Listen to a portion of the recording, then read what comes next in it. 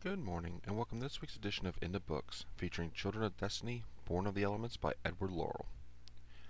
In Born of the Elements, we find a young mage Zen in the dwarven kingdom of Helmdar, trying to find a way to understand the strange dreams and burning illness that threatens to consume him and everything around him.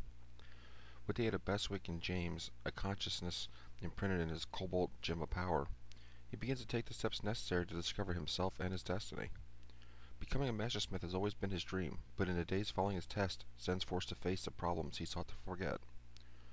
A classic coming-of-age story, Children of Destiny allows us to witness the growth of a boy into a man as Zen struggles with the pressure of being a head of state and element born, while also trying to find the remaining gems of power.